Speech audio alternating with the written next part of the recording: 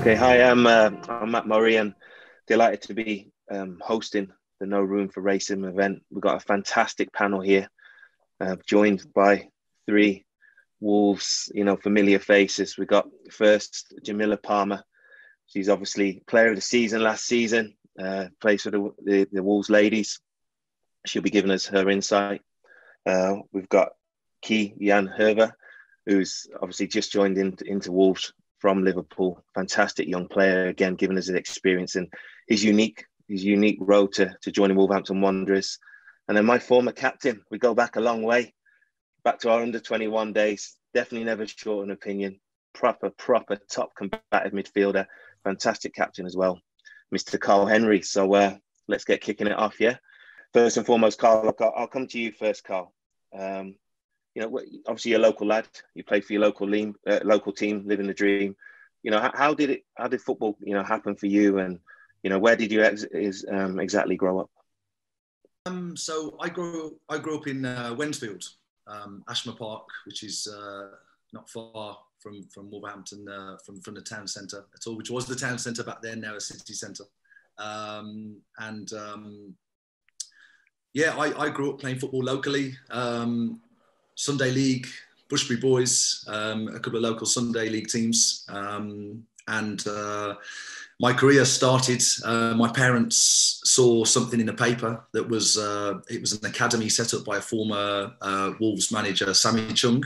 I had my trial, got into his 30-man squad, and we played Stoke City not so long, 3 or 4 months later, and Stoke City signed me from there. So that's how my career all started. But it all started locally, grassroots, and sort of worked my way up. And for you, Jamila, where you sound like a local girl as well? I grew up in Dunstore, so not far from the Molyneux. And then I usually just play football with the boys in the street. And then I got secondary school, had to go to like this naughty, I wasn't allowed to go into school, so I was sent with the naughty kids. And this mentor got me into the Wolves. And ever since then, I've just started playing. So I was about 14, 13, when my, career, I really took part seriously.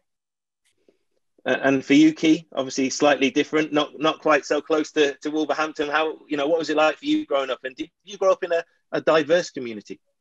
I grew up in Amsterdam. So, busy city as well. And I started football when I was 4. And then when I was 8, I went to Ajax. And basically played there half of my life till I was 16. And then went to Liverpool. Yeah, my dad is he's full Suriname, and my mom is just from Holland. So that makes me like a mix. So I'm 50% of that, and the other half is just Dutch. And how was it being in such a diverse community, Key? What was that like? Do you think it was beneficial growing up? And did you experience any racism at all? I think in Amsterdam it's not that bad, like maybe in other countries or cities, because you have from everything something. So you not only have Suriname people, you also have people from Africa, people from North Africa, Asian, just basically all around the world. And in Amsterdam, you really don't see really racism, to be honest. You don't really see it.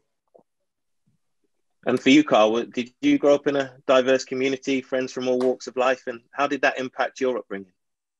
Well, my mum and dad split up when I was younger, and I moved from an area called Pendeford that had a large black community, to Wednesfield and Ashmer Park that didn't have such a huge black community. So it was that was different. And I think for me and my sister experiencing, I think seeing the way things were in Pendeford, it was, things were different.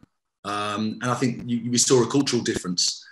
And we experienced racism when we moved to Ashmer Park growing up, and it was never nice, and it was something that my mum sort of taught us to deal with. We realised we were different, but I think I think experiencing the two different areas, I think has certainly helped both me and my sister, and given us a different perspective, I think. And, you know, we grew up, as I said, in a predominantly black area, part of Wolverhampton, in Penderford.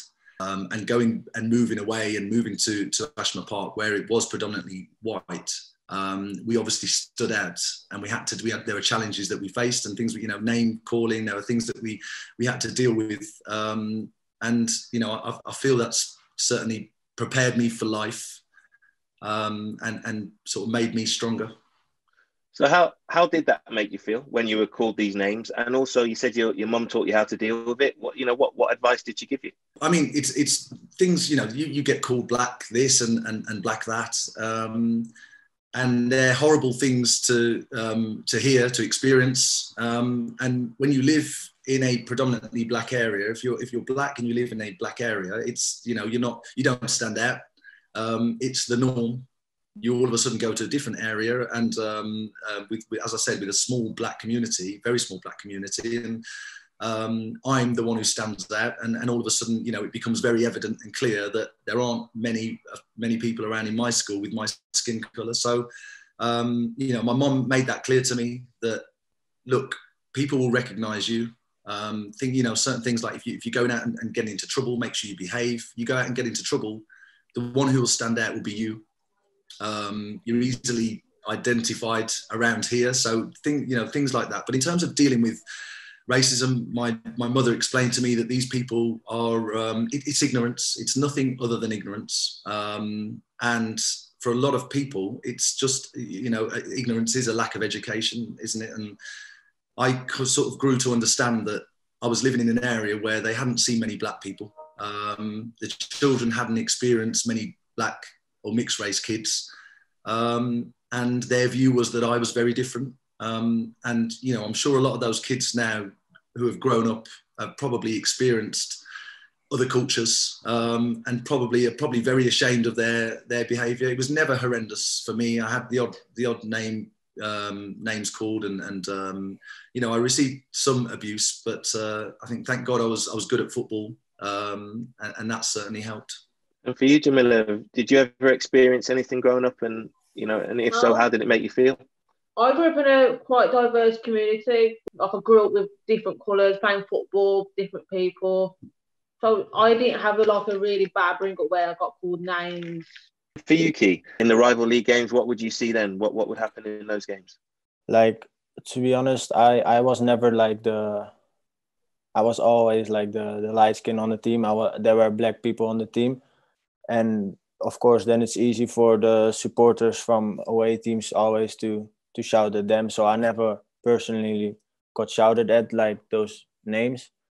But I remember, like, when we played Feyenoord away when we were 15 years old, you know, then after you won or you scored a goal or something, you know, they just really shout at you. And, you know, some boys in the team who has they have a dark skin, they just got shouted at. And I mean, that's so sad to hear, though, even in this day and age, you know, because it wasn't that long ago that you were 14, 15, obviously a little bit longer ago that you were that age, Karl. But what would you, what would you say, though, Karl, to any young person that received, you know, racist comments on or off the pitch? What, you know, in any walk of life, what advice would you give to a young person? I think first and foremost is to report it.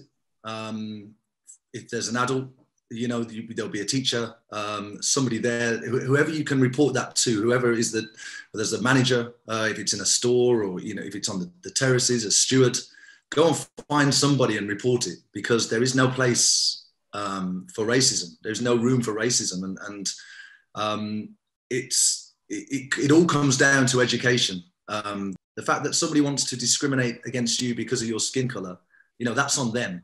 So don't feel bad about your skin color. Be proud of who you are and of your skin color.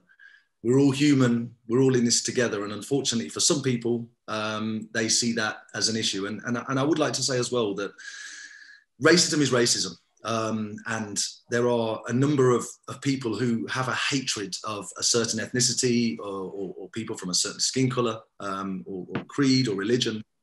And there are those who, again, I will just say, are just ignorant. So some people who are uneducated, and maybe get annoyed with somebody. You know, we've all been in arguments where you're looking for something to say to somebody, and you know, we've all had these arguments growing up in school where somebody might say something mean to you, and the first thing you want to do is say something mean back.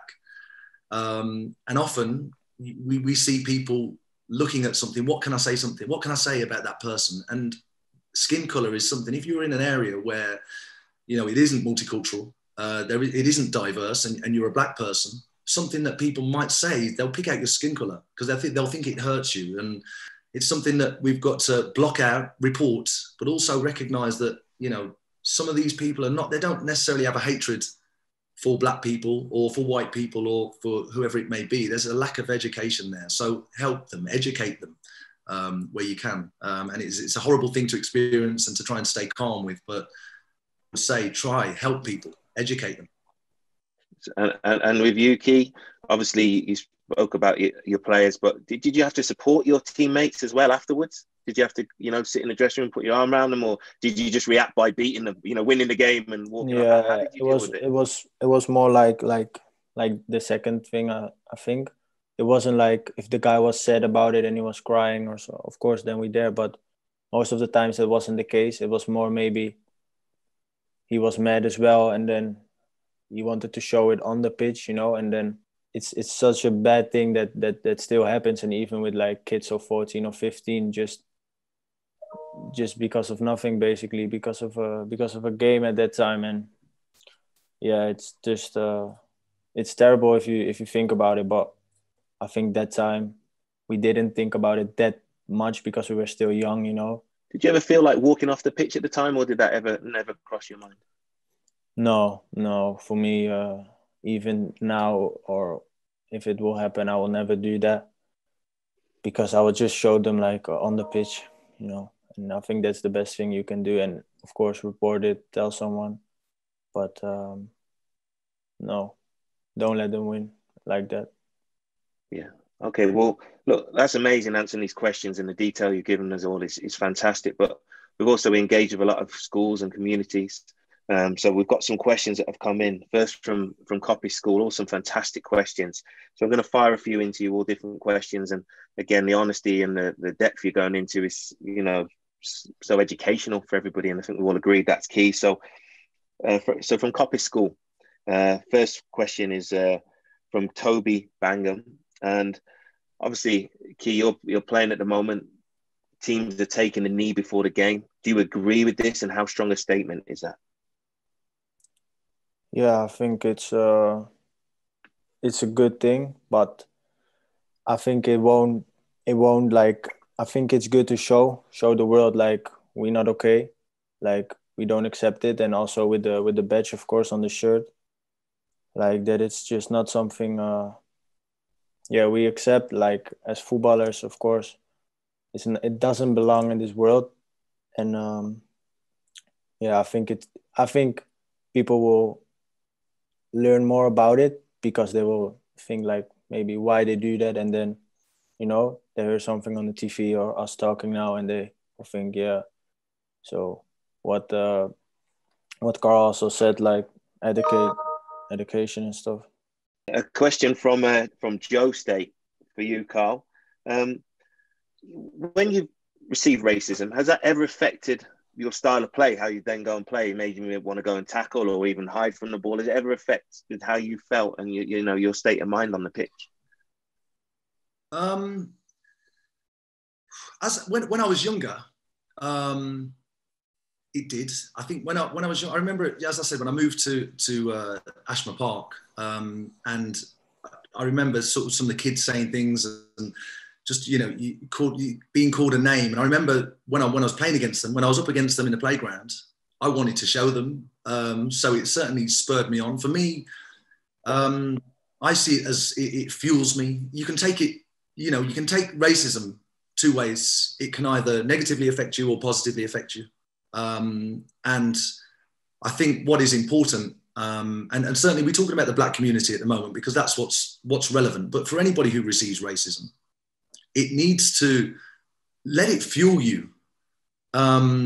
It's like I said, understanding why people might be saying these things. If you're doing well at something, if you're excelling, somebody wants to hurt you, somebody wants to bring you down. And if they think calling you a name based on your skin color is gonna hurt you, then they'll do it. Allow that to fuel you. And that's what I did. Any kind of criticism, any kind of abuse that I've received, I've tried to let it fuel me to be better. Do you know what? I'll show them. I'm going to be better. I'll be better than you. I'll be better. I'm going to help. I'll use this to help me get to where I want to be. I want to be a footballer. It's going to help me get there. And fortunately, throughout my career, I didn't receive much racism. In fact, the only time as a professional was once when I was on the bench at a young age. I was for Stoke City. We played against Burnley. It was away at Burnley. I was on the bench warming up, and every time I went out, I heard monkey noises. And I the first time I was shocked. I just thought I was in a bit of disbelief. I went and sat down after warming up. I went out again and I heard it a second time. And that's when I realized that they were sort of doing monkey noises, aiming it at me when I was warming up. I mean, you're only 10 yards away from the fans there. And I thought, this must be what it's like when you play away. This is what it's like in football. You obviously, wherever you go. And I was only a young lad, as I said at the time. And I expected to experience that everywhere, every away ground I went to. During a probably 15, 17-year career from that point, I never received it again, or not that I heard. So I thought that was going to be the norm, and it wasn't. So I've been really fortunate in my career that that's not happened. And I think it's not as prevalent over here, certainly being aimed at players. My sister, my family have heard things in the stands. When I've played from away fans, from our fans. When I was at Bolton, we played Aston Villa at Villa Park, and my family came to watch the game, and they heard things. And my sister sort of reported it to the stewards. She was disgusted with some of the things that she heard. So we know it's there, we know it's prevalent, but use it to fuel you. It can either negatively affect you or positively affect you. Make it positively affect you. I mean, it's scary to think that you thought maybe as a young man that might be something you'd expect to hear, but then in another way, it's good that, when your family members heard it, they're able to report it to stewards, and you didn't experience it too much. But yeah, I think there has been an improvement, but it's still mad to think that we think our game's good, but there is still problems. But for you, Ki, there's a really good question here off Joe Bryan. And obviously, you're a high-profile player yourself. You played for Liverpool. You're now at Wolverhampton Wanderers in the Premier League. And do you think more high-profile people should promote racism so that people will listen?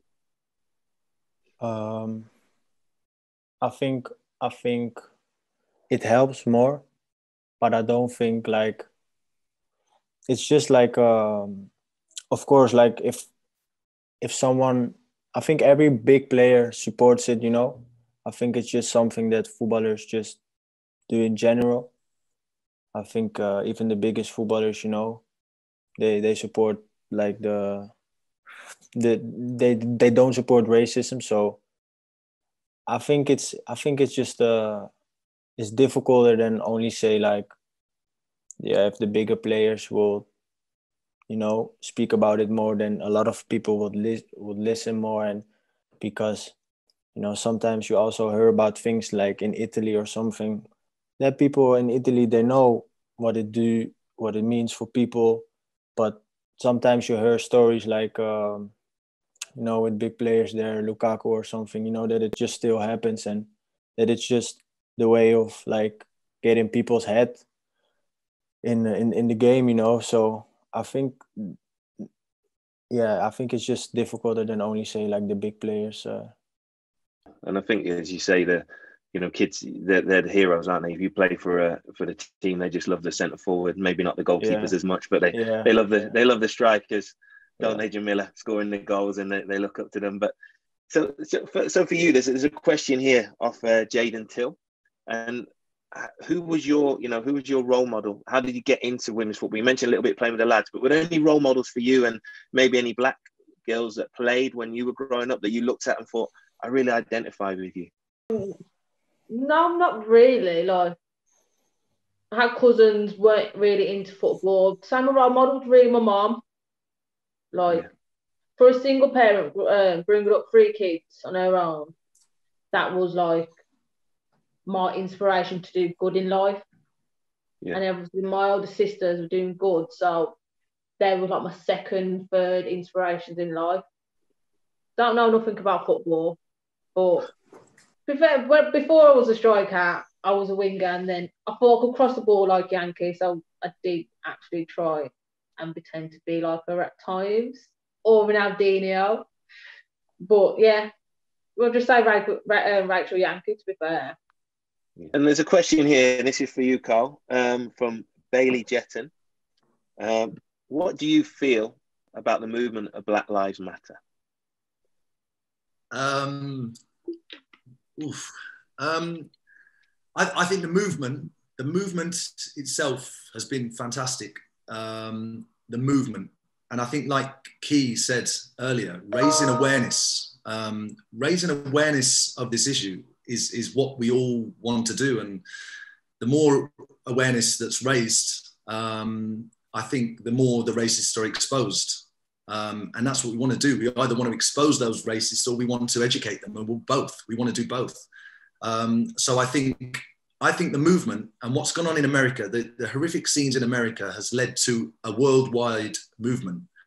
And I think that has had a hugely positive effect on a lot of people. I've done a lot of soul searching over the last few months, asked a lot of questions, I've spoken to a lot of people, a lot of my friends, asked their thoughts. And I think that this has provoked a reaction and a lot of thought for people, for companies, for individuals. I look on LinkedIn, I see a lot of people changing the way they do things. And I think going back to taking the knee is one thing, and it raises awareness. So I think it's great to raise awareness. At some stage, we need action. And that's where I think that maybe with the Black Lives Matter movement, it's raised awareness. But the political side of it, the fact that they're not politically neutral, I have an issue with personally. Their stance on racism and fighting racism is exactly what we needed, and I think it's given everybody a kick up the backside to make them look at themselves and look at their companies. And there are a lot of companies, I think, who probably just didn't realise. There's a lot of ignorance, I think, from all of us. People have not realised that, are we disadvantaged? Is it a level playing field? When we're offering people jobs, when we're advertising roles, is there equality for everybody? Is there an equality of opportunity within our company, within all these organisations? And I think I've never seen to this level. I've seen a lot of things that Black Lives Matter have done, and a lot of movements in the past. This is not the first one, is it, Matty? But I'm sure you'll agree. I've not seen anything to this level where so many people are looking at themselves, and I think that can only be a good thing. People wanting to take action and change things, and ultimately that's what people are asking for. That's what the Black community are asking for, certainly in this country. Equality of opportunity. I don't think anybody wants to be the token Black person or the token minority getting a role because of their skin colour. I don't think anybody wants that. But I think what everybody does want is equality of opportunity, a level playing field. Are you going to judge me on my ability to perform rather than my skin colour? And I think we've taken some giant strides, I think, towards that over the last few months. And I think with campaigns like No Room for Racism, Kick It Out with their campaigns as well. I hope we start looking for those solutions. There are two parts to this for me, Matty. One is fighting racism. The other part is creating that level playing field, and the mentality of those who potentially feel oppressed and how they're going to go about it. And I think it's all about, now we've raised a lot of awareness. Now let's look for solutions. Let's start implementing things that will create that level playing field for everybody. As you say, equality. It's everybody against racism. I think it annoys everybody when people say all lives matter. And no one's asking for black people to be seen more important. It's just want equality. Everybody wants equality, and as you say, judge for your ability. And last one from Coppice School. I'm going to throw this one to you, Ki, if that's all right. So Shay Round has asked. Obviously, you said that there was racist abuse from some of the fans, but I don't believe you've received it from a fellow professional. But if so, what do you think the punishment should be?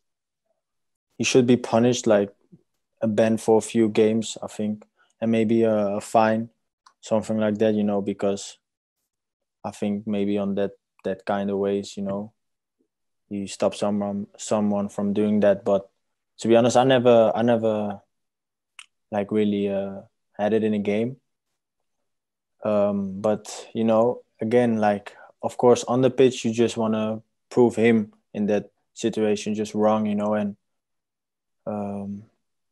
let him see like what you can do on the pitch. But I think afterwards, if you tell the FA or anyone, they should give a good ban, like a long ban as well. Jamila, we've got a few questions here from St. Anne's School in Stafford. These are a bit more generic. If you could swap places with any professional footballer, who would it be and why? Apart from Ki, obviously. That's a tough one. Any player? Any player, male or female, we'll give you anyone. Can I name retired? Go on, go on then, go on. Kelly Smith. Yeah, and why is that? Brilliant player. Absolutely brilliant player. And plus she's retired as well. She don't have to live with the aches and pains and aches in her life anymore. Well, there we go, talking about retiring. So one question for you. How hard, Karl, was it to retire? How hard was it for you, and how have you adjusted to retiring from football? I was just going to say that, Jamila, don't wish it away. Honestly, it's you're a long time retired, people tell you. And for me finishing, I felt like it was the right time. And I reached the point where my legs were no longer doing what I wanted them to do. And it's a sort of sorry state of affairs when the game you love and the game and the life as well, the life that you've known for so long is no longer. So it's tough. Obviously, Matty, you did it a lot earlier, and I think one thing it's made me realise retiring is just probably how much empathy I lacked for others who were retiring. I never understood, until you retire yourself, you don't understand. I've never understood what people were going through. I sort of thought, oh, they're all right, they're retired, they've got loads of time now. And I think like those coming out of the army or those coming out of prison, I think we are institutionalized in football. A lot of us are in the game for so long. Ki said that they started at 8. And I think when you start at such a young age and you're in the system from such 25 years, I was in the game. I started at 11. And to finish all that I know, everything that you know, from going to the doctors, from, you want to go and see the doctor at the club. It took me about a year to register at a doctor's, local doctors. I didn't even know what to do. And just basic things that people would probably laugh at, but it's just things that you just, you're looked after. You're in the system, you're looked after, you have everything that you need. And to go from that to almost nothing, it's tough to take. So I've tried to embrace it. I've got a business. I have a business I've had for 9 years. So I've thrown myself into that. And my glass is always half full, but I must admit it's not been easy retiring from the game that you love and that you've known all of your life. I'm going to finish with you then, Ki, and then I'm going to wrap this up. So, look, obviously, you've already been on an unbelievable journey. Played for Ajax, Liverpool, now Wolverhampton Wanderers, fantastic. But what for you are the worst bits of being a professional footballer? But surely, what are the best bits for you? What do you enjoy the most about being a footballer? Basically, what my dad always told me when I was really young was like, you have the opportunity to make from your hobby your work, and that's something really special. That because he has a good job as well, but he doesn't like to go to work in the morning. I have the privilege to do that and go and have fun and really enjoy my job. But I don't think in general there are really bad things about football. I just think the world behind football that people don't see, like the things, what happens off the pitch, like in the, you know, the business side of world in football. Like I'm not in that as well, you know. I think racism as well. Like I think that are the only two things that you don't control, and like not fun. It's not only about football anymore. Like, so there are a lot of things that come together to make it the whole picture of football. But to be honest, I can't complain or anything. So I'm just happy that I can do this every day, and that I'm still so young and a long way to go still. Yeah, look, enjoy it, because trust me, it goes very, very quickly. Yeah. But look, you for this No Room for Racism event, you've all been a fantastic panel, answered so honestly. So, you know, it's going to be so educating for all these young people listening to it. So for Jamila and Ki, good luck for the rest of the season. Karl, good luck with the business, and keep up all the great work. So remember, everybody, challenge it, report it, and change it.